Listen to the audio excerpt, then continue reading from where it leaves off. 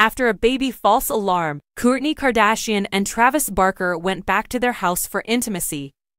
Following a false scare regarding their kid, Kourtney Kardashian and Travis Barker decided to prioritize their closeness and head back home, which sent them into a tornado of emotions.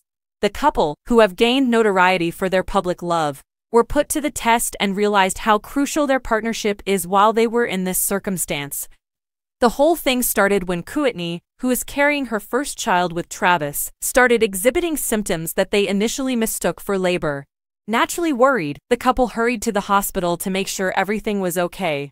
Following a thorough examination, medical professionals determined that the alarm was false and that Kourtney and the child were doing well, relieved but emotionally drained. Kourtney and Travis decided to head back home. Instead of letting the scare dampen their spirits, they chose to focus on each other and their relationship. The couple, known for their public displays of affection and strong connection, took this opportunity to reconnect and find solace in their intimacy. Kourtney and Travis have always been open about their love for each other, often sharing glimpses of their relationship on social media. This recent experience only strengthened their bond, reminding them of the importance of being there for one another, especially during stressful times. Away from the curious gaze of the public, the couple enjoyed valuable time together at home. Their main goal was to establish a caring and peaceful atmosphere, which is essential for Kourtney's health during her pregnancy.